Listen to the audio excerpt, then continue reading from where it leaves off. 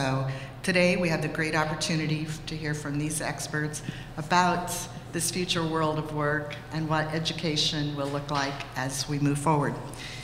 So I'm going to actually start out by just letting each of you introduce yourself and just a very brief introduction of your work and how this new world of work kind of intersects with that.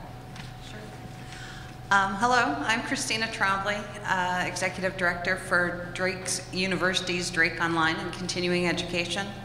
In my role, we work a lot with talent development and the Des Moines area business community to ensure not only that our graduates have the skills and the degrees that businesses are looking for, but that we're also providing just-in-time training to help them continue to grow the workforce that they need right now.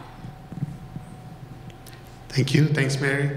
My name is Tej Dhawan. Serve as Chief Data Officer for Principal, which means I'm the chief steward of all of our customers and transactional data. That data is what feeds our AI engines, it feeds our robotic process automation, it feeds our transactions, and it feeds our customer experiences with us. So all of this topic is highly relevant.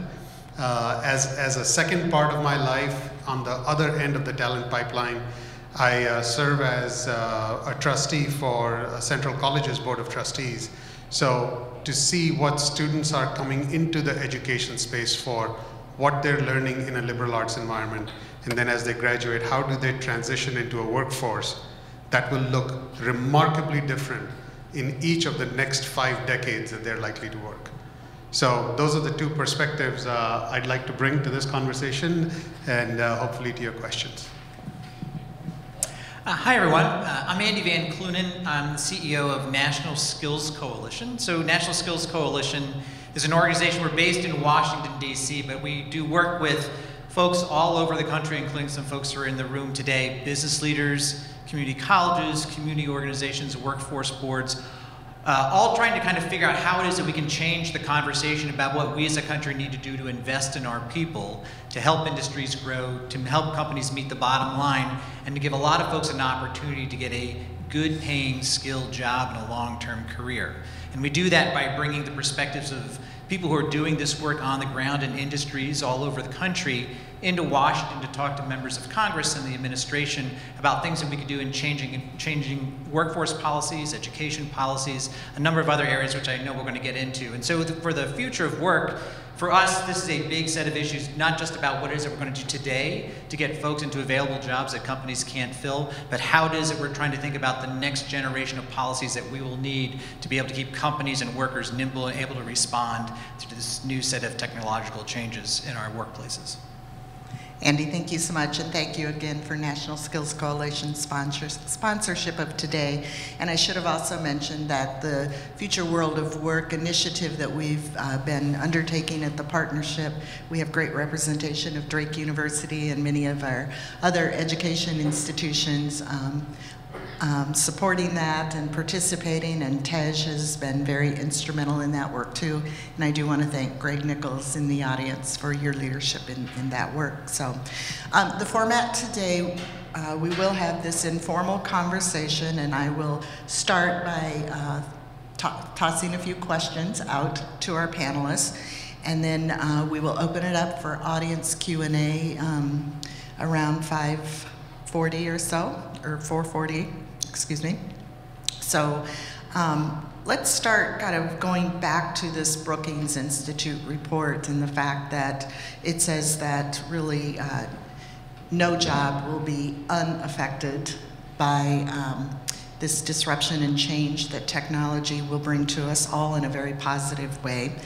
So what are your thoughts on what the future of work will look like, and who are those people or types of jobs that will most likely be impacted, maybe sequentially, who you're seeing maybe first and how that plays out, and just kind of what that impact might look like. And Andy, why don't we start with you as our sponsor? Sure. Thanks, Mary. Well, so in some ways, if you're running a company, you probably know that the future of work is today, right? Some of the challenges that many industries are facing, to your point, Mary, about the number of jobs that have been already impacted by technology. I mean, this is something that if you're doing this work on the ground, this has been a dynamic in our labor market for quite a while.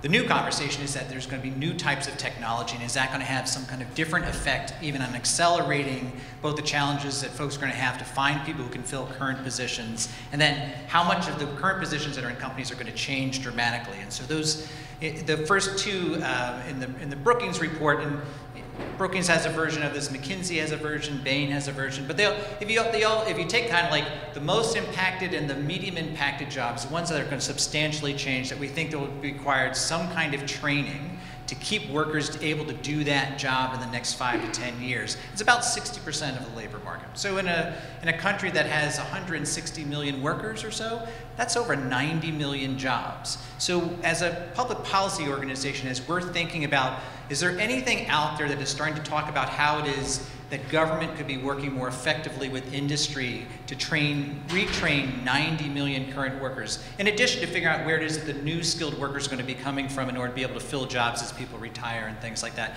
And that's going to be a challenge. And that story is going to be different from industry to industry. The challenges in manufacturing are going to be different than those in healthcare or logistics or energy and extraction or retail. And I think that in the conversations that I'm a part of in Washington, people talk a lot about all the jobs that are going to disappear without really talking about the new jobs that are going to replace them. They don't talk at all about the current jobs that are going to change dramatically. And they don't talk at all about how that is going to play out differently from industry to industry. Nor do they pay attention to the fact that there's different groups of workers in each of those industries that are going to be impacted differently. The workforce composition in healthcare is very different than the workforce composition in manufacturing. And the ability to train people is somewhat dependent on the work environments in which they're working and the level of education that they're already bringing into those workplaces. And that too is going to be something that we're going to need policies and industry strategies that are going to be different based on what workers are currently able to do and how those industries are going to change moving forward.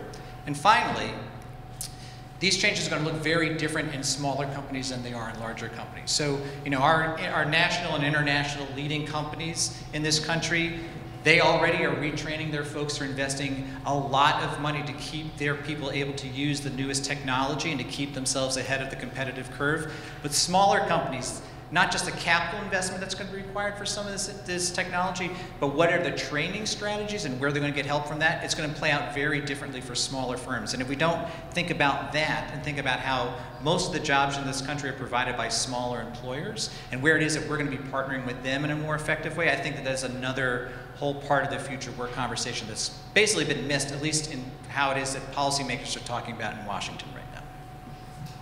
Tej. So I think as humans, we seem to resist and fear change.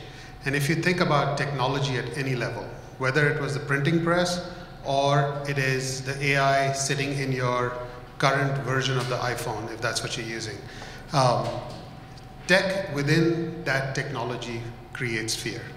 The jobs that were lost with the printing press were those who deciphered the sacred texts at that time. Simple. The jobs that are going to change are any job that requires any process with a human element attached to it. Whether it's a manual process where we're turning a widget, or we're typing something in, or we're asking a question, that job is going to change. Human evolution is based on change. So the fear of what tomorrow will bring is largely dependent on how ready we feel we are as humans to accept or reject the change. So as far as I'm concerned, I look at my job in the role I am today will not be there at Principal, probably in 3 to 4 years. It didn't exist 2 years ago. I was never trained for this job, the one I hold today. And it won't be there within the next 5 years, guaranteed. So I have to prepare for change also. Change is inevitable. The only thing that's different this time than 100 years ago is that the pace of change is increasing at an even more uncomfortable rate. And then finally, as humans, we fear things that we cannot do with our hands or feet or eyes or things that make us move. I think the insurance against that fear of change is things that are body parts that are truly not realized. Think about it: emotion, mind, soul. Things that are not associated with direct body parts are still not easily, technically doable by a machine. Easily. They are doable, but not easily. So I'd start with that and pass it on to Christina. I agree that it's the pace of change that we're now struggling with, but I think when we look at what AI and robotics is going to do, one of the other things that both government and business and education all have to get used to is a comfort with ambiguity. Because I do actually, when you look at both the research and the methodology, and you look at what could happen, I do believe that this is actually going to create a lot more jobs than we're going to lose, or the jobs are going to morph. And when you look at the hundreds of years we've been here and working, you will see that that's not unusual. We do that all the time. And a lot of how we do it is actually what I would argue is on-the-job training. You know, the job morphs and you learn how to do your job in a new way. And I think that's going to happen for a lot of the people who might be impacted, but their entire job isn't going away, and even the bulk of the work. Just a few key pieces might change significantly, and they're going to need to adapt with that. The challenge, I would argue, is because we really don't know what is going to be needed for some of these new jobs. Businesses don't know what they're going to be looking for, what skills they're going to hire, so education's not able to really put anything in the pipeline to help train this, so it's all of this ambiguity. And how do we move forward from that? And that's when I talk about just-in-time training. We'll do our best to graduate students with the skills that will help them adapt to all of these changes. That's important. But then we have to be there to help businesses, so when that job changes and there's a specific skill. If you haven't done this, I recommend you go do this. Just Google new jobs that AI creates and look at what's out there, because it's amazing. My favorite one so far is an empathy consultant. And these people will work with the data programmers to help Alexa and Siri be able to understand if you're feeling anxious when you ask them a question. So that sounds like a good job, and I would like that one in my retirement. Well, Christina, I think both you and Tej touched on something. One, Tej, you said, you know, that you hadn't prepared for this job, so to speak, and you're 2 years into it and probably be out of it in 3 years. But in today's world, and the jobs, as you said, Christina, are really more about those foundational competencies, and then the constant relearning of the skills where you can capitalize on those core competencies and foundational skills. So you touched a little bit, Christina, on education and how that just-in-time needs to change. So let's talk a little bit more from each of your perspectives on how will the delivery of education need to change in this new world, and how will we assess people's skills and competencies in new ways? Well, I think that we're already seeing some of that happen now. I think right now you're seeing businesses who are saying, you know, I just need to know that this person knows how to do X. And so education has responded by doing what we call micro-credentials, badging. And what that is, it's not only providing that education, and sometimes we're not even the ones providing the education. What we're providing is we have assessed that this person does indeed have this competency. So when they say they have a badge, they have a certificate, they have something that's less than a full degree, it says, yes, Drake or any other higher educational institution has said, you know, yep, they have passed this competency. So you're going to see a lot more of that. The other thing that I think you're going to see a lot more of, that's already happened, but I think it's going to really strengthen, you're going to be seeing a lot more what might be called a private-public partnership, or businesses really tying themselves to higher education institutions so that they are helping to set up that pipeline. We have this workforce, here are the skills that we want them to have, and we're willing to partner with the educational institution to ensure that these people go through it in a timely manner and get what they need, so as to not disrupt the business as much as if they were going to leave the workforce and take on a degree program. You're already seeing that happen, and I think you're going to see a lot more of it. So the root or the definition of liberal arts is not how to become a liberal politically. It is how to be a free person. At its very root, liberal arts means education that leads you to be a free person. And a free person is able to live in a society, earning and doing what they can do best to make their life better. So if you were to think about what will the jobs of tomorrow require, it is our ability to shift. And what prepares you to shift than not having been trained to do just one job? It is being trained to learn, and trained to continuously pivot as needed, to be and to remain a free person. So I would say my ask of the political climate would be not just to ask of our institutions of higher education at all levels, from high schools through graduate programs, to just teach our students to do one job. In that realm, we're doing the most disservice to that worker entering the workforce, because all we've trained them to do is one thing. Instead, we should be training how to continue learning in an interdisciplinary approach. So the liberal arts colleges around the country, including my own alma mater, are being unfairly treated because I think it's the liberal arts colleges, end to end, edge to edge of the country, that are probably preparing the students for the future that's in our next 50 to 75 years. Ultimately, I look at all of the programs that teach things like data analytics. If you think about what is data analytics but an advanced degree in statistics combined with programming, perfect. It'll give you a wonderful career to start and coast for a while. But what accelerates that degree to the next level is what companies like ours are looking for in terms of how do you understand empathy, customer behavior, customer interaction, or just human behavior, whether it's in sales, marketing, or service.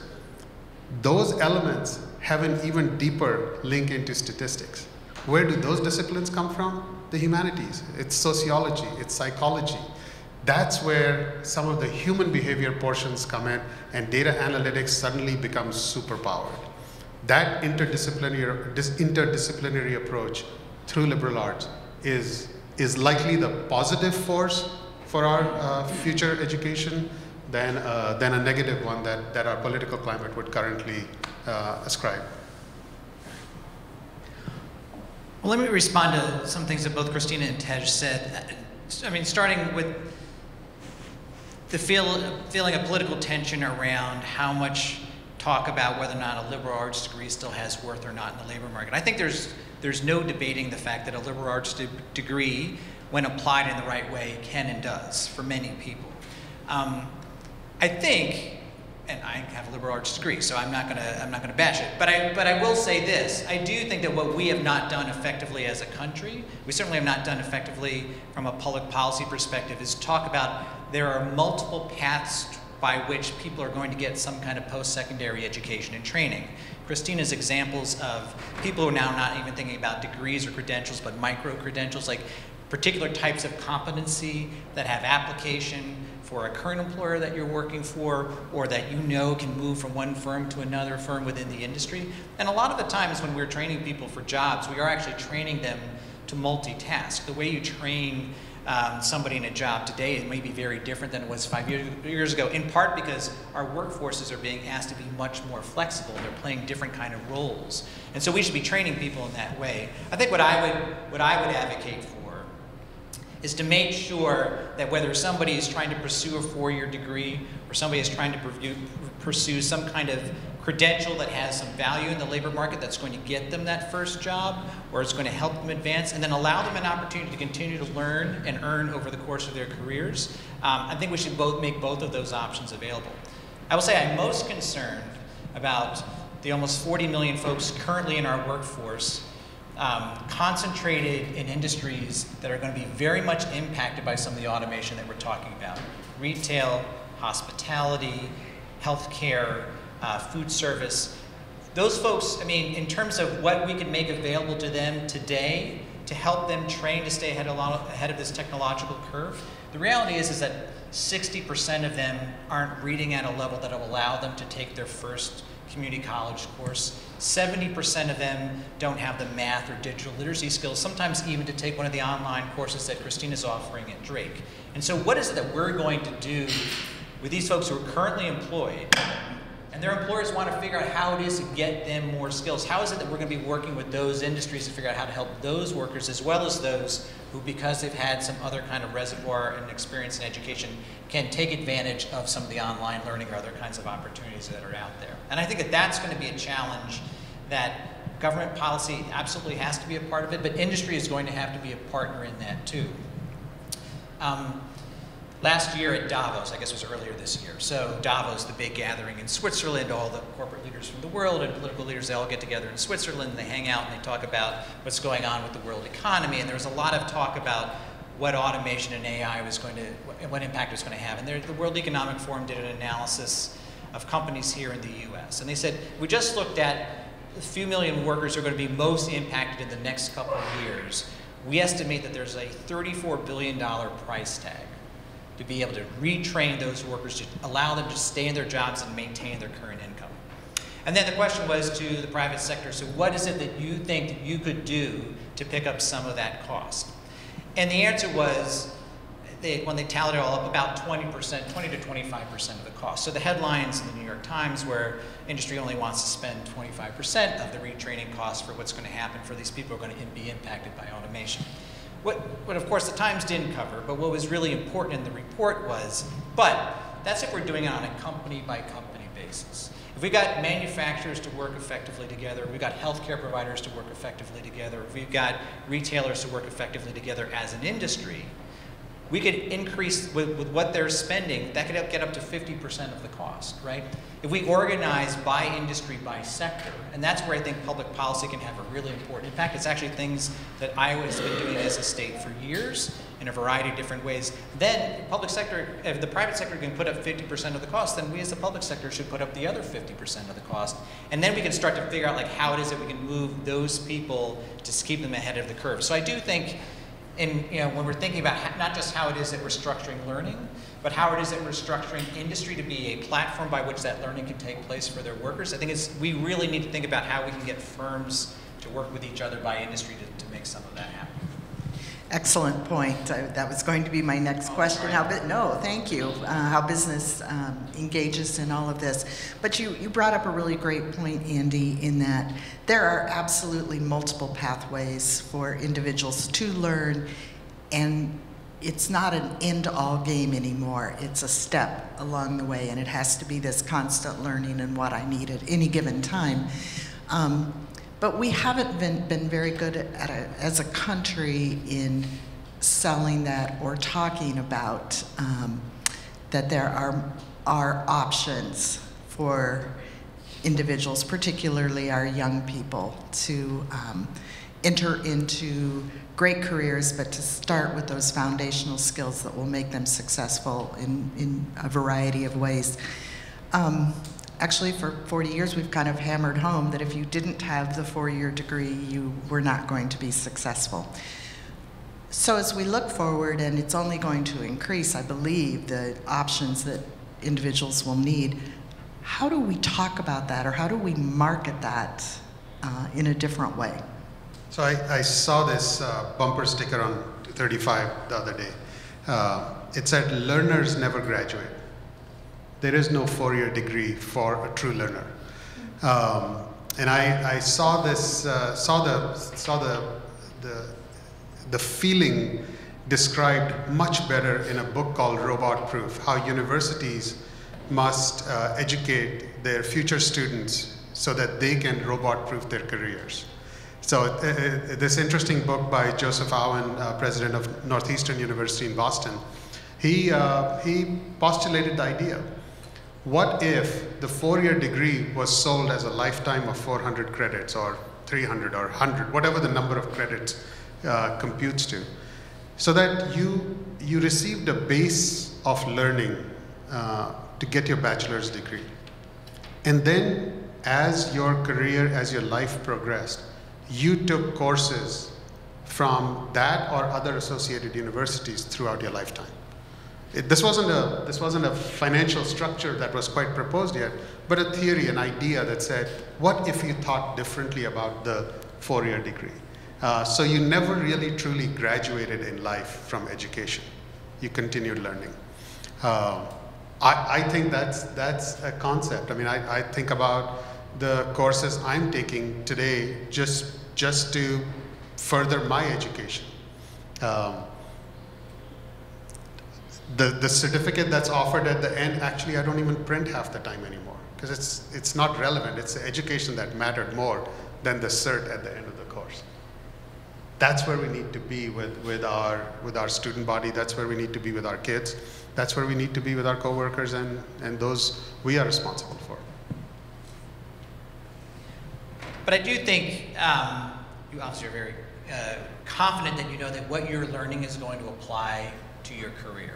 I think that we have a lot of folks out there that may not be as confident that, quite frankly, I think we've not well served some folks that they've gotten that certification and they have found out after the fact that it actually had no value in the labor market or what have you. So I do think it is incumbent upon us to be able to give some guidance about what is a quality credential, what has some recognition by industry, what is a pathway that if you earned this, like how it is that you could stack it over time to advance your career. I do think that is something that we have not done a great job doing.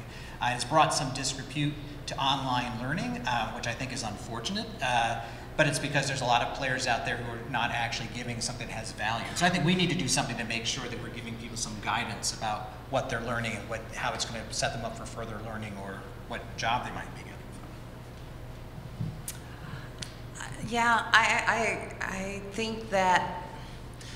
I think when you look at things like this, you have to think about all of the different populations and how there's such inequity in what's provided and what's accessible and what the expectations are. There is a growing number of students who have graduated with credentials and are underemployed. And there is still a very large and growing population of people who don't have access to education that would move them forward into a lot of these careers that we won't have enough people for. So the lifetime learning, I think, is an interesting idea. I think there's still a whole lot of people who don't even understand what that might get you.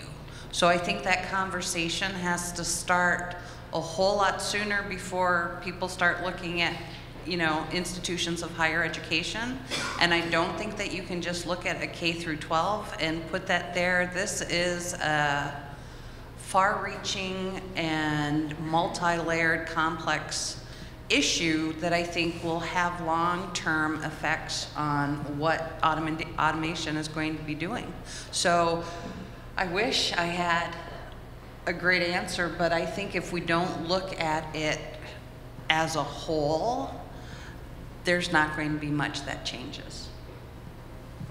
Can anyone look at education as a whole when education really, the desire for and the initiative toward a need for or a need for education is really more internal? Can there be a singular entity or does it have to be much more distributed?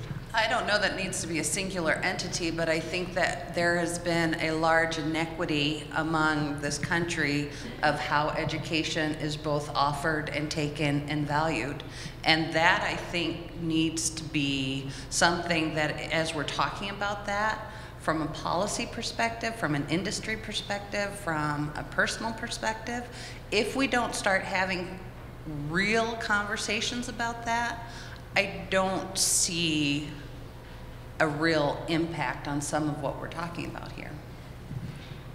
It's very hard to say, come be a lifetime, do a lifetime of learning if you were never taught that education will hold any value or return in your entire life. True, true. And it doesn't necessarily mean that the government's making the decision, right? Right. We just need to figure out, so if you can get, if there's 12 different welding certificates that you can earn, you know, if you kind of go online or through across a bunch of different schools and training centers, but there's only 2 of them that local industry will actually hire you to. We just need local industry to communicate that. And we need, and what government can do is to provide that information to people as they're trying to figure out, okay, which of these programs should I enroll in? Which are the ones that have success in actually getting people into jobs? Which graduates actually increase their wages over time? Do they go back? Can they go back for further learning? That's the kind of information that through public policy we can provide, even if the content and the standard are being set by industry. It's not being set by government. Very good. So you kind of touched on a little bit some of the things that could be done legislatively. Are there any proposals that are currently being considered in Congress or being put forward by candidates that you think respond to this issue? Well, so, and folks living in this state who've probably seen or talked to or heard a lot from all of the folks at least running for the Democratic nomination. And so you know that all of them have some kind of free college or tuition or a debt-free college proposal, whether it's for a 4-year college or if it's for a community college. You know, and I will say, listen, if I were running for the Democratic nomination, those sets of proposals poll very well with prospective Democratic voters, including here in Iowa. You know, it's about like 50% or so for a 4-year, maybe about 70% or so for the free community college. It does not poll great across all party lines. And if you're really trying to figure out like what is it that can be done that actually can bring Republicans and Democrats and independents together to actually kind of create the groundswell that we think is going to be necessary to move some of these issues forward, investments in skills training, broadly defined, 90% support, Republicans and Democrats both. It is a no-brainer in terms of, because people recognize that training that's going to prepare me for a job and prepare me for a career, that makes a lot of sense. It's not going to put me into debt. It's something that I know has a return. If I can get the information about where it is that that's going to help advance my career, that's something that everybody gets across the board. And I think that, you know, we have some really good models even here in Iowa about how it is that we can take something like the higher education system to do a better job of providing that. So at the federal level, tuition aid is really, Pell Grants in particular, tend to go to folks who are pursuing degree programs. Here in Iowa, you have a gap tuition program, which allows people to get some assistance to take shorter-term programs, skills that are connected to a local industry. It's incredibly popular. It's very effective. I was here with Governor Reynolds about a year ago talking about the fact that this is something that Washington should be paying more attention to, that the candidates who are running for office should be paying attention to this. As we have other states around the country who have kind of figured out that making financial aid more flexible is one way that we can make it easier for folks to get onto a college campus or to take an online course. But then what we need to do in addition is that we need to demonstrate that industry is part of the development of those programs. We need partnerships with institutions of higher education and industry. We need to have data so that people know which are the programs that are putting folks into jobs and which are not. And we need to figure out other ways that we can help people succeed so once they get on the job from that education or training that they can continue to advance their careers over time. So I think we're not hearing, and I will say, if you talk to some of the candidates, if you read down into some of their positions, they actually do have some interesting things around apprenticeship and investments in skills training and career and technical education. They're just not really talking about it. And I think that we should be asking them to talk about it because in many ways I feel like that is the thing that we have the most chance of advancing in this country. And so let's start to get that as being part of the conversation. You know, I like to hear it talked about in the debate in 2 nights. I mean, we are constantly trying to figure out, like, where is this issue that polls well, Iowans want to hear about it, business leaders want to hear about it, why aren't the candidates talking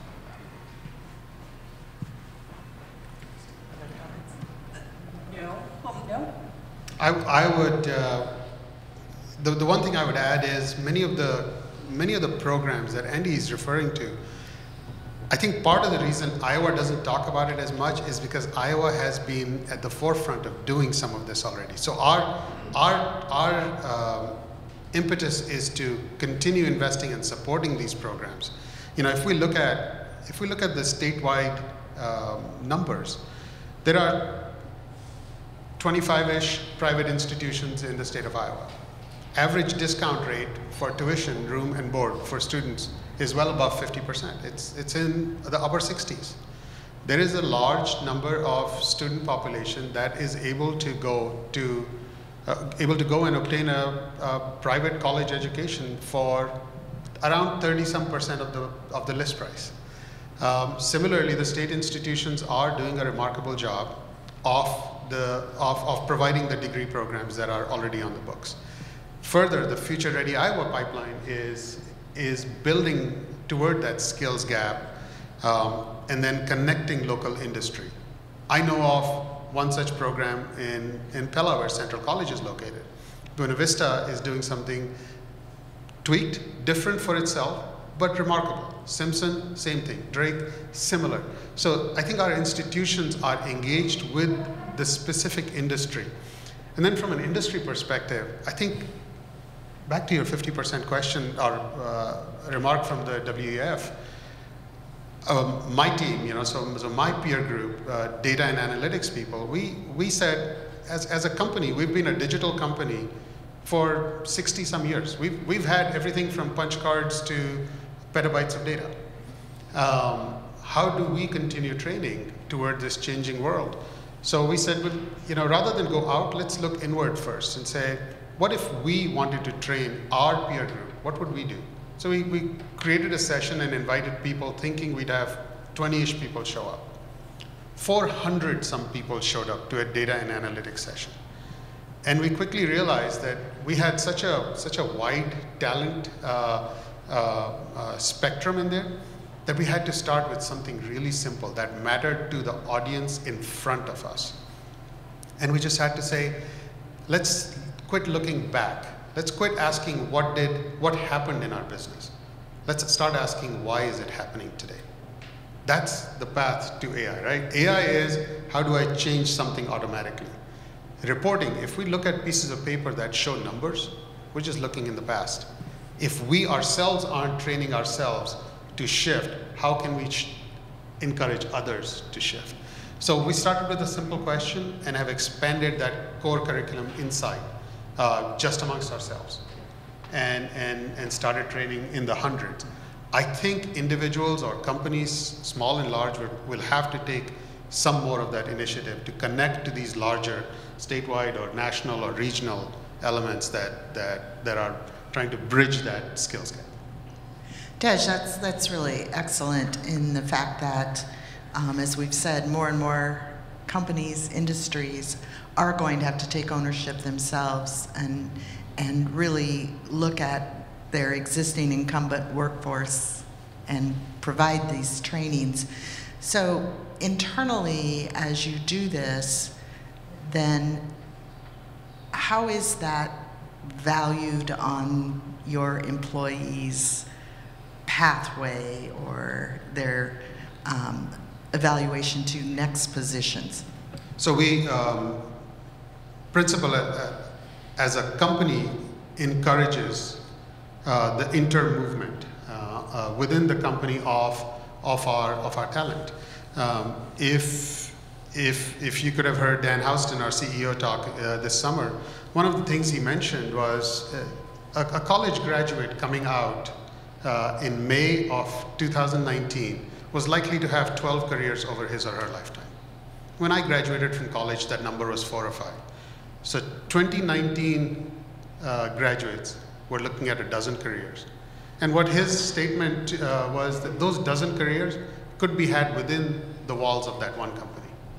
So the way we value some of this continuous learning is by saying, encouraging the cross movement.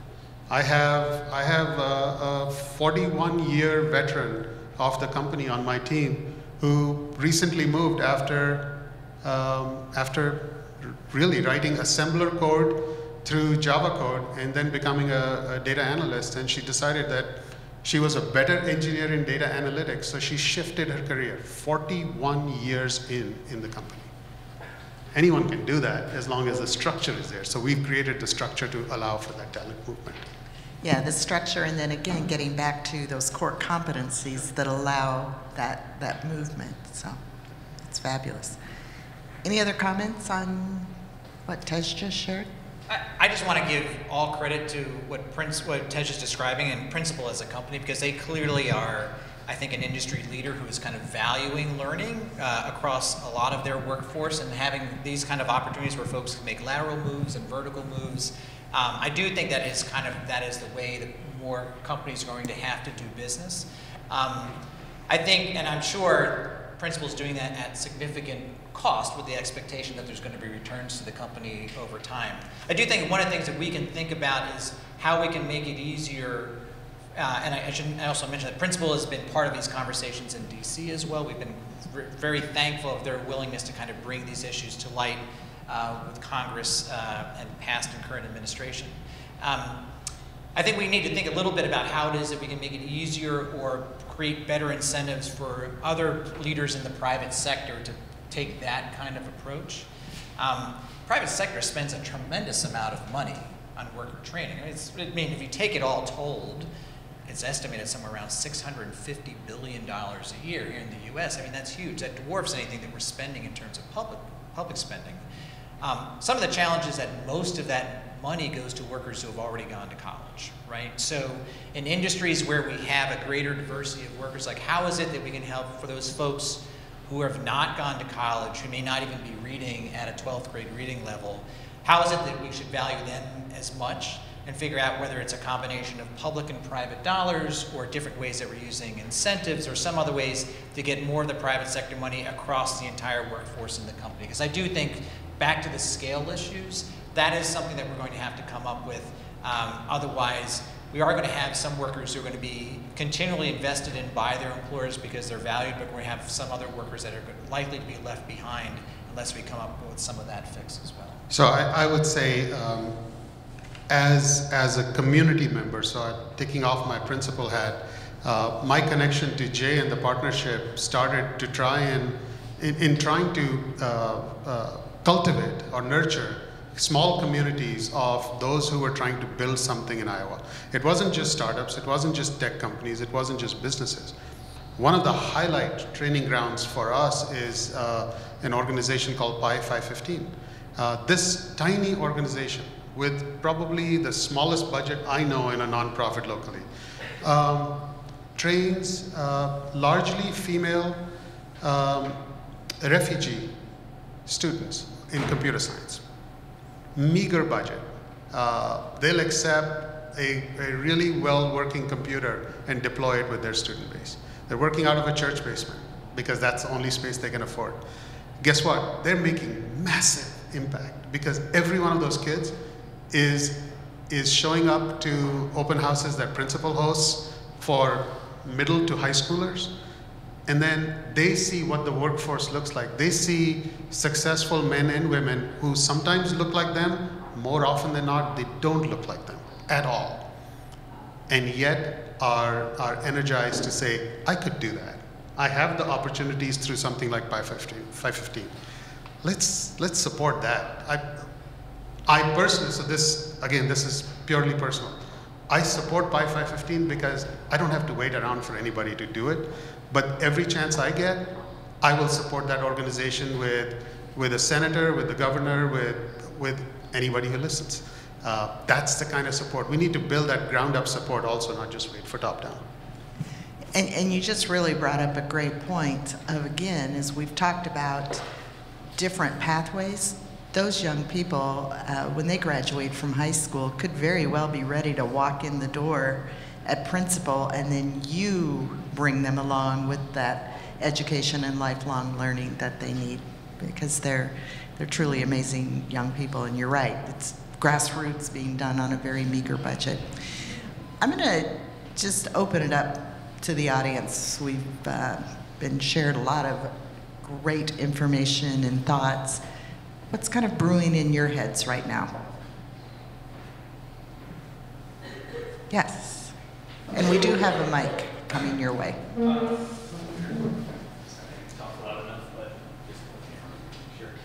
So I feel like a lot of, today we've talked a lot about preparing future candidates for future jobs. And Christina and Andy, you both mentioned a little bit about working with employees whose jobs might be at risk completely, if not, seriously affected. And those are the things I'm more worried about, those less skilled workers and those less skilled positions, like warehouses getting automated, semi-truck drivers not even having to drive a truck anymore, drones dropping off packages on people's doorsteps. When those kinds of workers who might be in the middle of their careers, 30s, 40s, when they lose their jobs or their jobs are seriously affected and they can't drop what they're doing to go back to school and get re-educated, maybe because they already have families or their financial situation doesn't cater to that. What are some solutions for those kinds of employees? Because I'm pretty sure that's a big part of the workforce, are those less skilled workers who don't have those same opportunities to get education and put that same importance on education. What are some solutions for those industries and those employees in them? Andy, a lot of the 70 million that you talked about, right? Right, absolutely. Well, so, a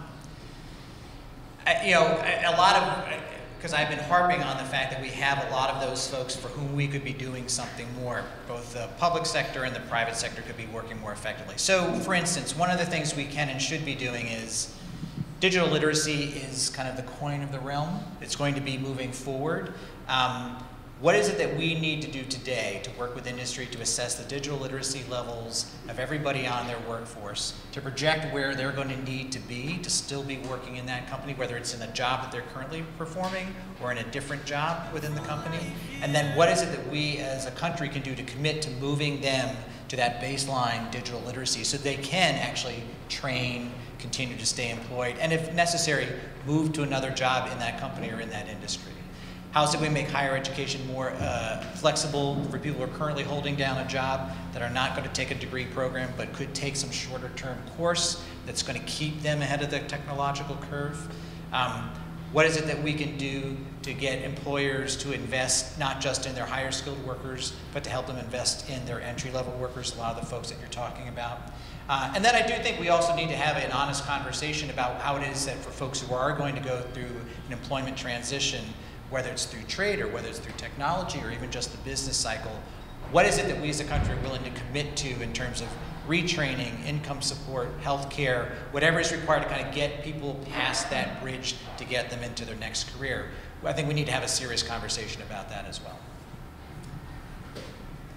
Yeah, I would just add that I've been in higher ed for 25 years, and although what automation is doing and the speed in which it's doing it is, and the number of people it will affect is larger than anything I've seen before, the actual what's going to happen, we've seen that. We've seen industries, close out. We've seen warehouses. I come from Wisconsin, which is a huge manufacturing state, and we've seen what automation has already done to manufacturing. And so higher education is actually designed to be able to react to that very quickly. They've long-term partnerships with both government and all of the programs that are already. Will that need to be changed? Will we need to be more flexible? Are we looking at how we're doing that? Absolutely. But should certain industries or certain companies find themselves where they have a group of people who need to be reskilled, we've done that, and we've done it quickly, and we've done it well. I'm not speaking about Drake. I'm just speaking about education as a whole. So I just want to play on that, Christina, a little bit, because quite honestly, we have a system, you said the word react, that is set up to react after the fact. Mm-hmm. So we have an unemployment system and a job retraining system. How do we turn that around so it's proactive and they don't get into that situation? Realistically, we do what Andy says, and we try and do that now. We work with businesses, we try and help them assess where their employees are, what skill levels can help them be prepared for whatever's coming next. Pragmatically, it really is up to the business, though, how much they want to engage either with the programs, with education.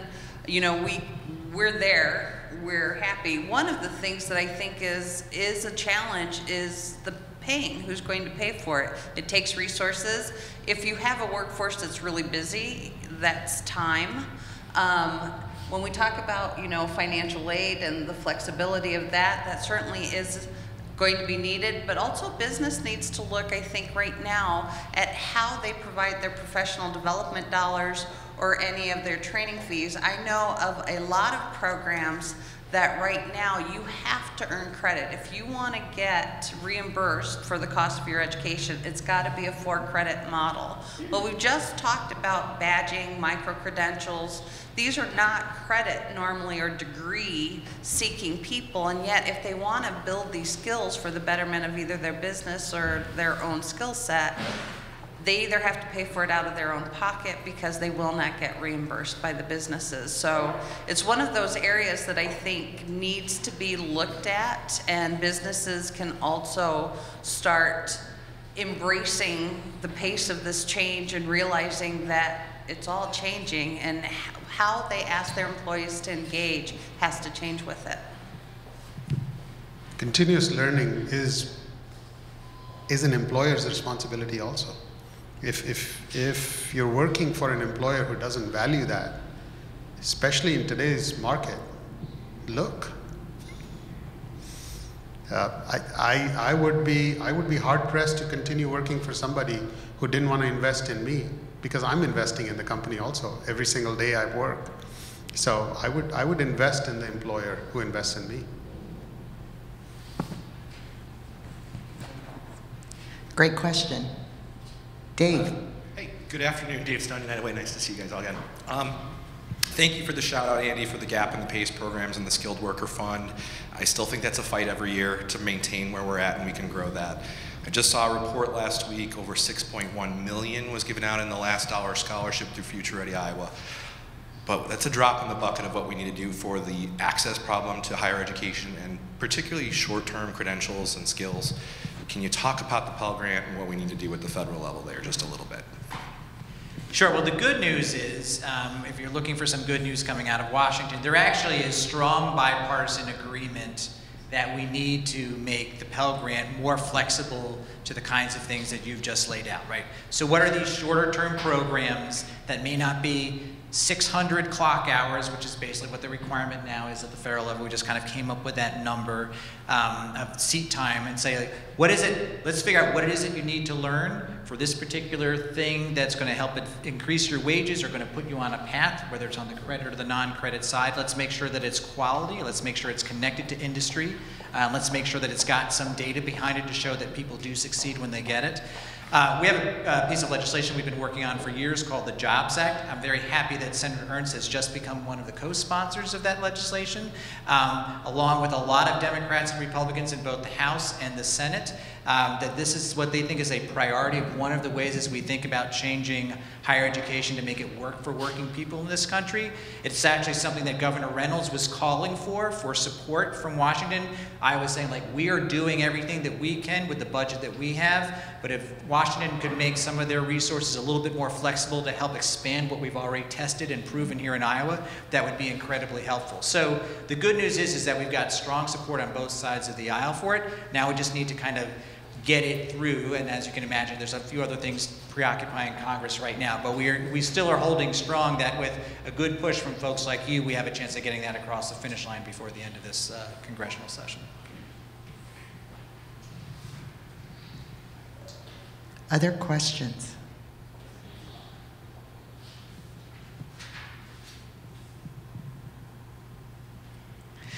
So, Christina, I'm going to go back to something that you had mentioned, kind of the inequality, the inequities of access, or really understanding the importance of education.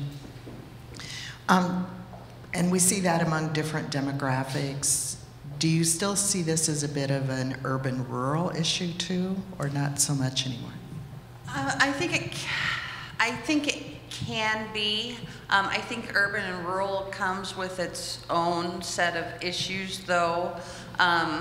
Sometimes parallel, it looks a lot the same and sometimes very different. One of the biggest things that rural communities struggle with is just bandwidth. And you know, when we talk about online education, or you talk about accessibility, or you talk about just internet access, rural communities in the United States are still struggling with that. And the way everything is going, if you can't even gain access to that, how can we expect you to even understand it as a worker? So I think that's one of the biggest challenges that we see in rural America today. I'd say that whether it is my kids who began their school in Johnston, or I who began my schooling in New Delhi, it wasn't anything except the caring teacher who made the difference in whether I wanted to learn in any meaningful way. So unless we value teachers for who they are and what they're worth, any amount of learning that we implement through philosophy or policy is going to be ineffective. The learning that started for me was with my kindergarten teacher, not the Indian government. I think this, I'm sorry, go ahead. No, I was just going to say, I agree. It all starts with the teacher, absolutely. Except the infrastructure, when you look at rural, urban, when you look at poverty and low income, and when you look at schools, and whether or not they have 60 children in a broken down gym, or 25 students in a very well-run classroom that has full internet access and computers for every student. And I mean, it starts with a caring teacher, sure, but there is a huge inequity in how our students are learning and what advantages we're giving them. And that is becoming larger and larger as the years go by. So I think there's sometimes only so much a caring teacher can offer the classroom. It does also mean, I mean, it is tough, particularly if you're somebody who's holding down a job. Sometimes you cannot even get into the classroom with a teacher, right? So online learning is going to be really important. I will say this urban-rural set of differences, which I also think kind of get lost in these larger future of work conversations. You know, I know that there are manufacturers that we have heard from that are in small, you know, rural communities, an hour's drive away from their local community college. The only way that they could keep their workforce up to grade with what's going on with their industry is that there's a school with a quality program that's willing to offer it online, where they can set aside a room off the shop floor and give folks paid time to sit there and take that course. If we did, you know, those are the kinds of things that when you're living in an urban area where it's a matter of whether it's an Uber ride away or a car ride away or a train ride away, it's a different set of challenges than it is if you don't have a proximate school to take advantage of. And I think that's just one of the things that this state obviously needs to reinforce with policymakers. Obviously here in the state level, you all know that. I think in Washington, these things kind of get missed. I do think too that, you know, the challenge for rural communities is just in terms of as this technology wave is coming into different industries, the resiliency that we can expect from different communities is going to be different. I mean, rural communities don't have the diversity of industries, and if it's an industry that is significantly impacted and there's not another industry for folks to transfer over to, like, that's huge. I mean, you know, Walmart, the largest employer in this country, and there is probably a Walmart in almost every community around the United States. They're also a company that knows that their technology is going to change their workforce. They know that they're concerned about what's going to happen when their workforce is changing and the workforce needs are changing, like how it is that they're going to be able to keep workers ahead. And they can train some of their own folks, but there's many of other communities that don't have the education system, have an aging workforce that is probably not going to be doing as much retraining as a younger workforce. The composition of the workforce is different. There's a whole set of things, and it's not just like there's like urban and rural. There's like urban and 6 different kinds of rural. They did this whole report on typing out different types of rural communities and what can happen if you're a community that has, you know, rich resources versus if you're a community that's sitting on a highway where transportation allows you to make product and you can get it to markets versus if you're geographically excluded and you don't have a post-secondary institution for 90-minute drive. I mean, all those communities are going to respond very differently, even though they're all rural, to what's going on with this technological change. And I think that we need that nuance as we start to think about how we work with those communities in a more effective way to keep those companies and those workers vibrant in this changing labor market. So I want to go back a little bit to that online learning, and we talked a little bit about it earlier, that when we think back not that long ago with the predatory practices of some for-profit institutions when online learning first came into play, and it really took quite a while for the federal government to catch up and say, that's bad or that's good.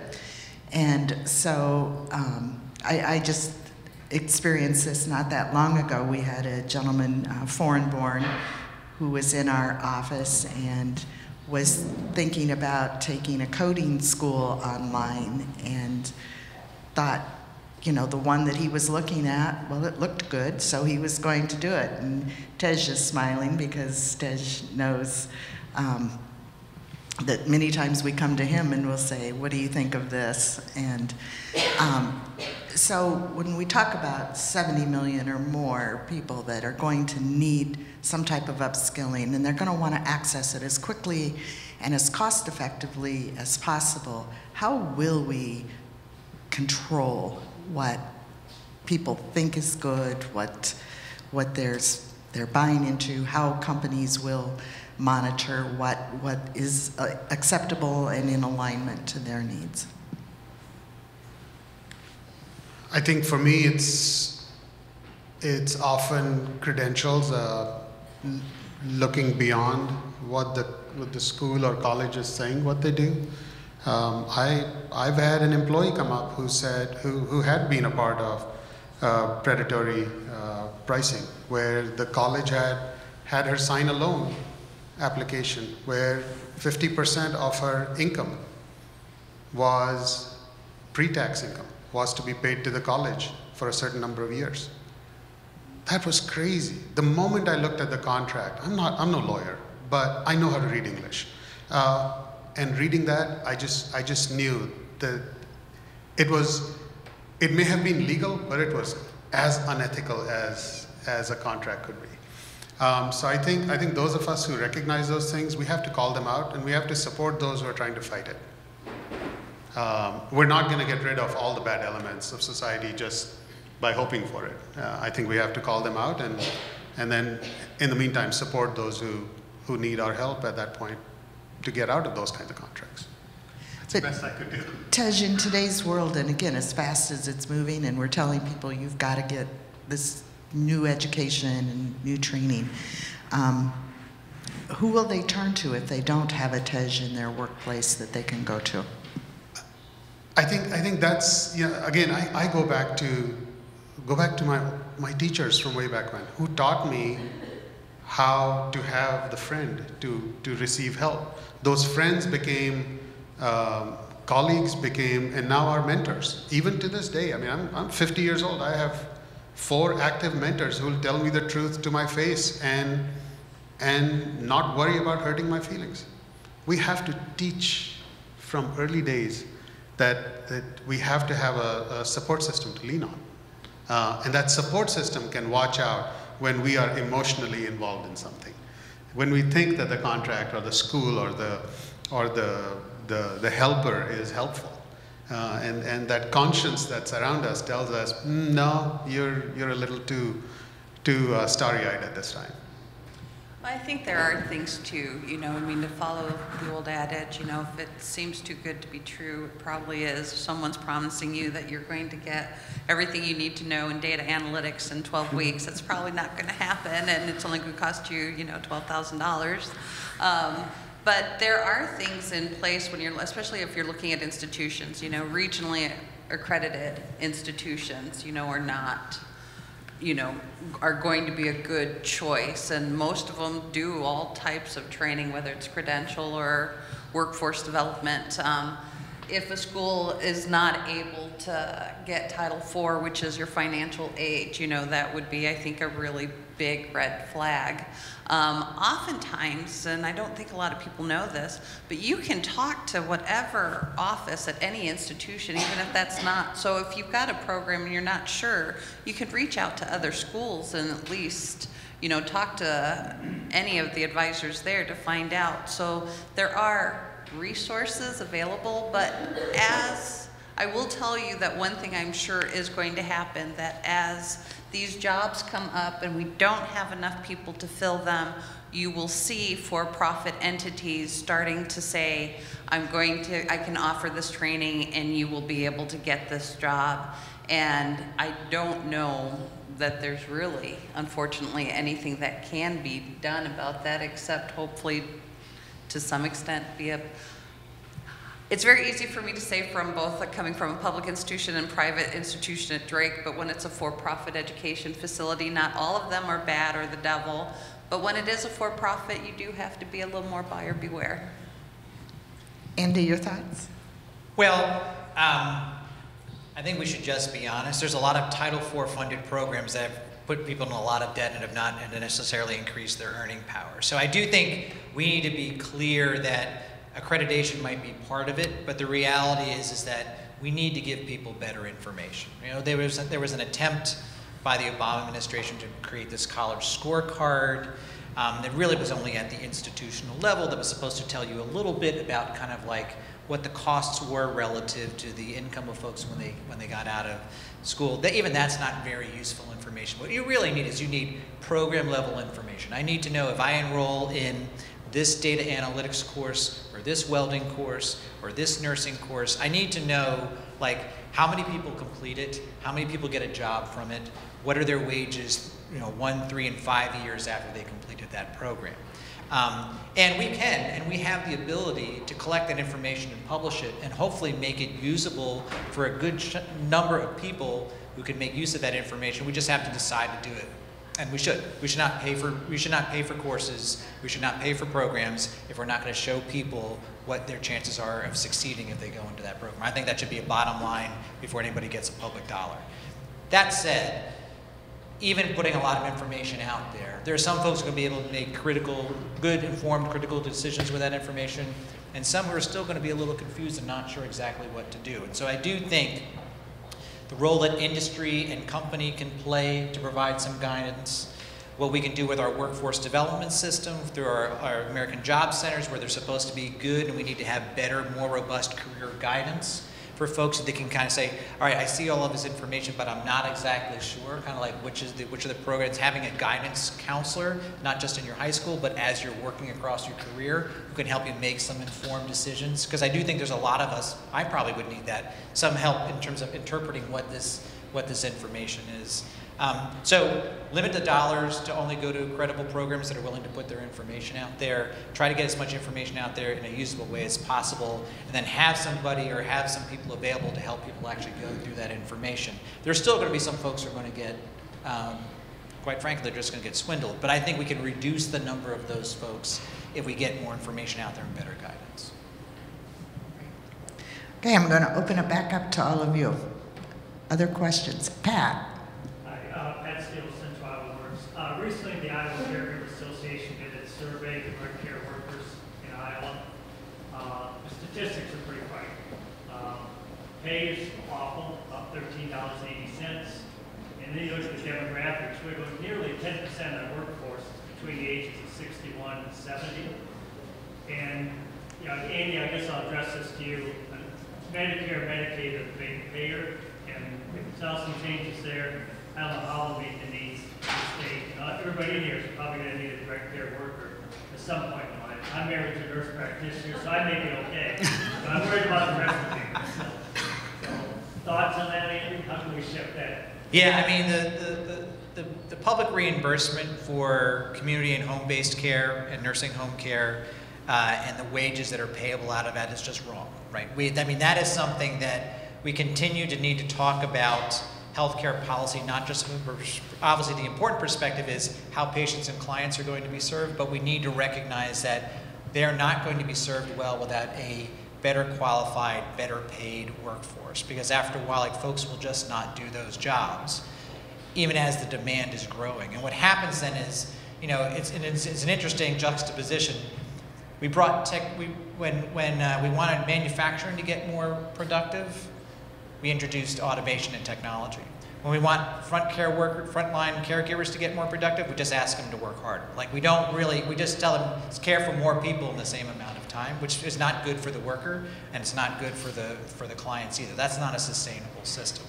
I am particularly concerned, though, in the context of this future work conversation, because the reality is that we are going to have just health systems in general are going to be sending more people home to age at home, to age in place, to recover from procedures that before they used to recover in the hospital.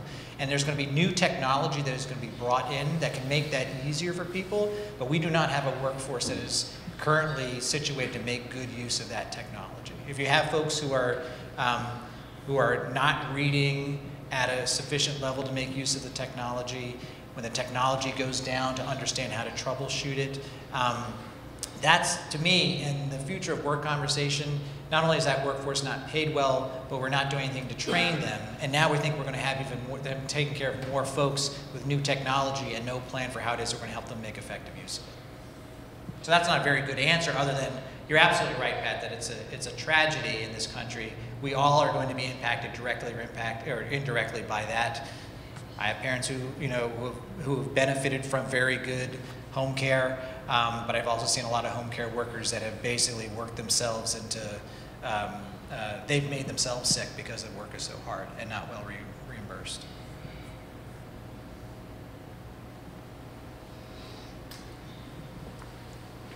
Jay.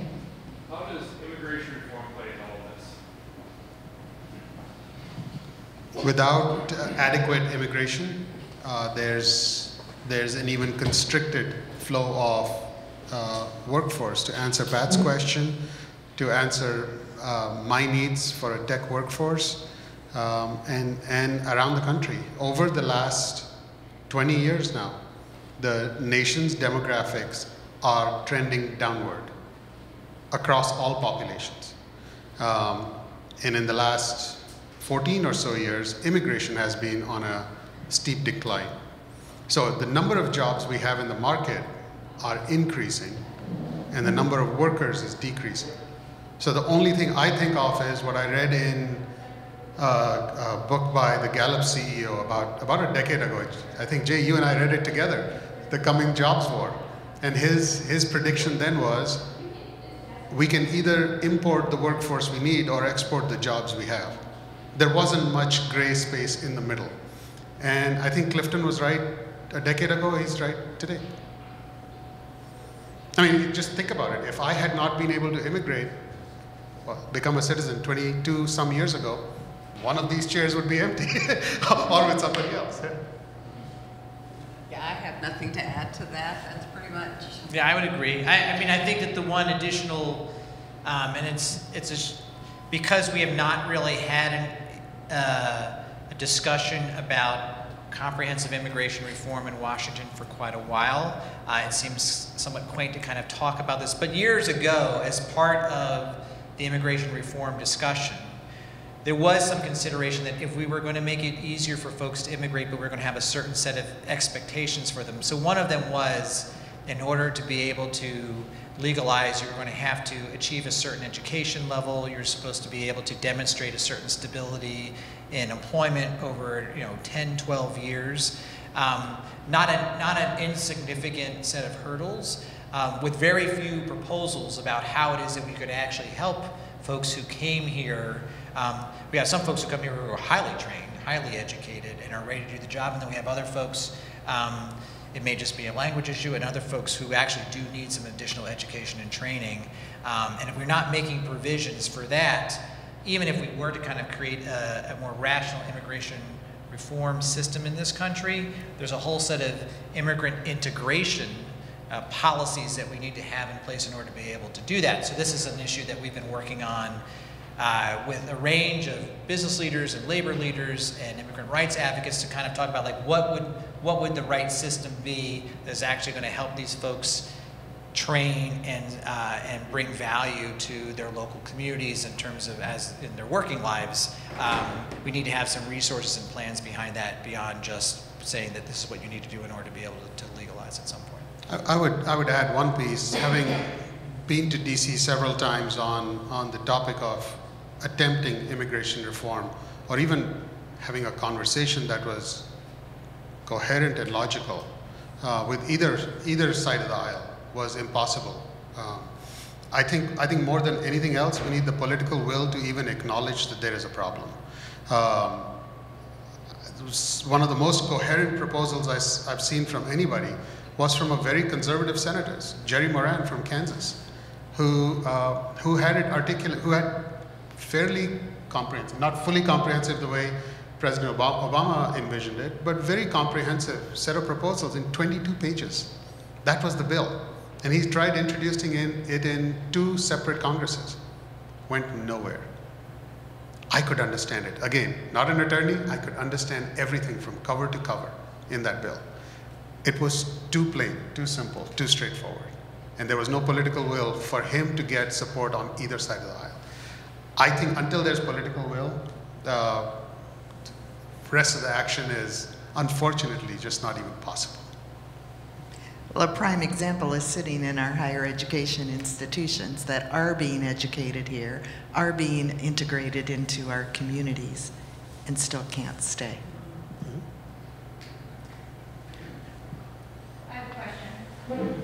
Andrea. Hi. This is maybe a little bit more general policy, more maybe not necessarily fully workforce, and a little bit more just general the automation that we're talking about. So we know government doesn't move very fast, but we know that automation is only moving at a quicker and quicker pace. What can education, what can private business do to maybe help assist or guide government, or should they? So that's my question. Well, I'm interested in the should they. Well, government always needs guidance from people out in the real world, so that's not a question, right? In terms of what I think that, I do think that part of the, and maybe bring this back to the presidential campaign a little bit, there are serious conversations going on about some of these issues, but you wouldn't know it because often what it is that folks talk about these things in headlines and sound bites and things like that. But unfortunately what happens is that after a while, that then does drive the conversation. So I think that having folks who are running companies, having folks that are running community colleges, who are running training programs, working people themselves, coming and talking to policymakers about this is actually the set of issues that we're dealing with on the ground on a day-to-day basis. And we actually think we have figured out some things that are going to make it easier for more people to get into these jobs. They're going to help more people succeed. And here are some ways that we can kind of stay ahead of this technology. So you should really listen to us and kind of forget the ideological debates and demonstrate that, you know, there's a variety of political perspectives that actually would support some of those things. So I think I will, all credit to people from Iowa, because I do think that, at least as long as I've been at this, folks from this state have been very good at going to Washington to try to kind of bring that reality check to how it is that some of these policy conversations take place.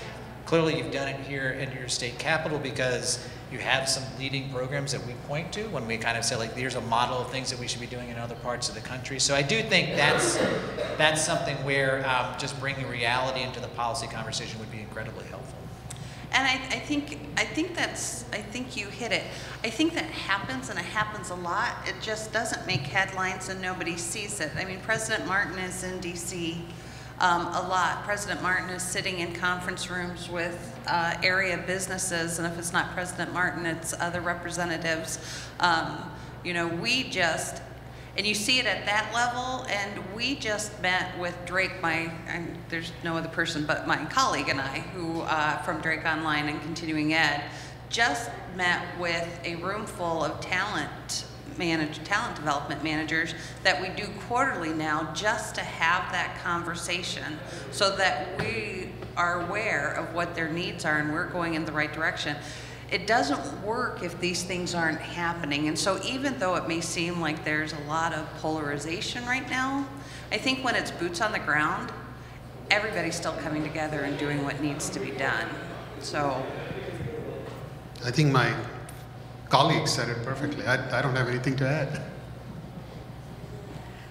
Any other questions from the audience? I'm going to let you each make a closing statement, but just one maybe last quick question.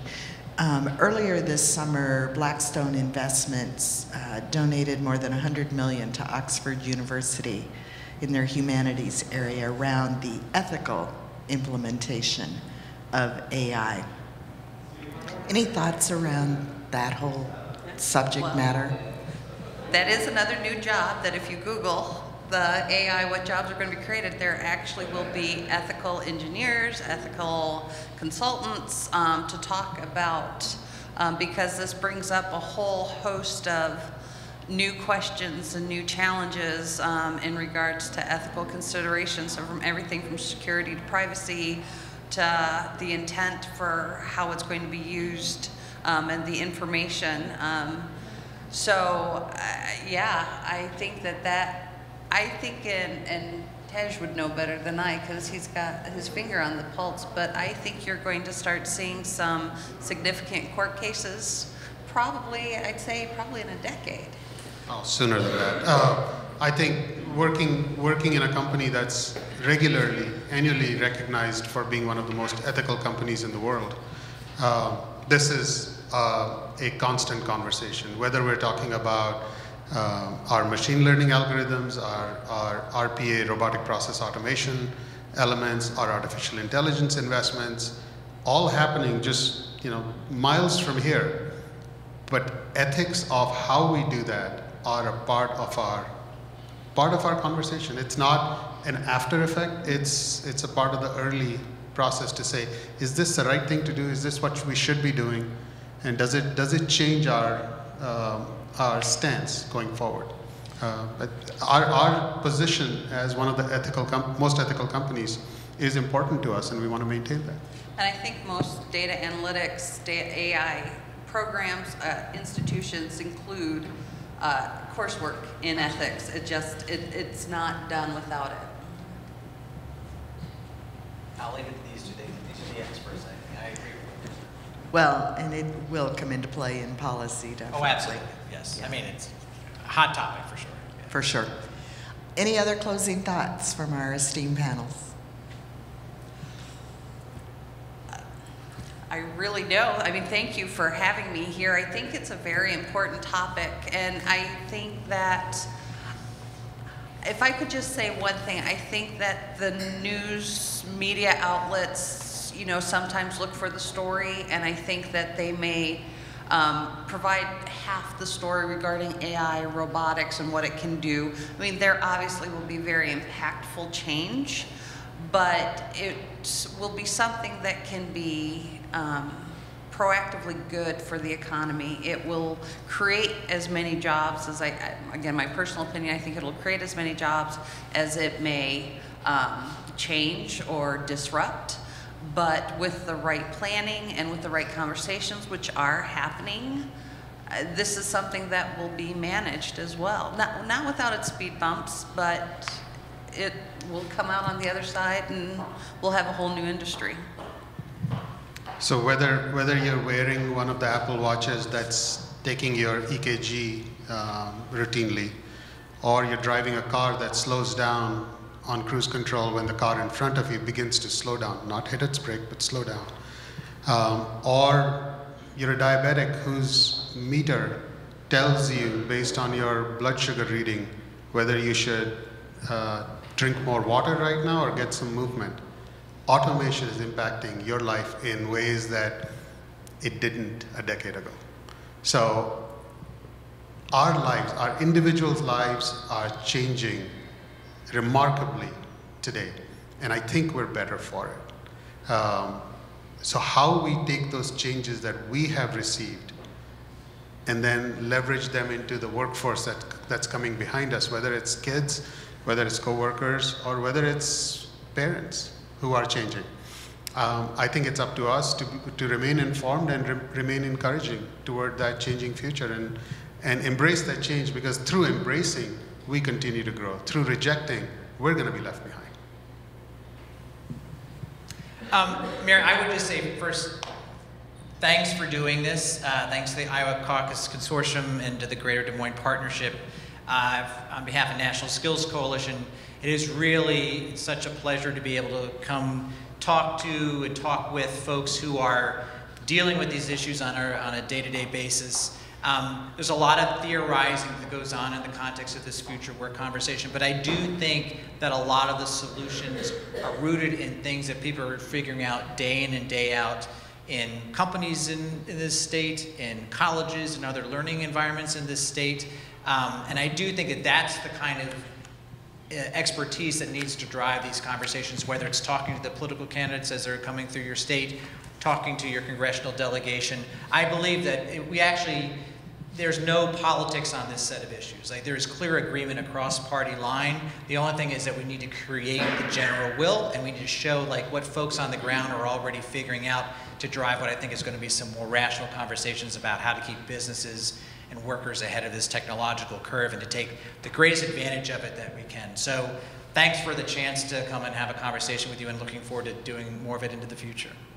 Andy, thank you again to National Skills for your sponsorship. Tej, Christina, thank you so much for being with us today.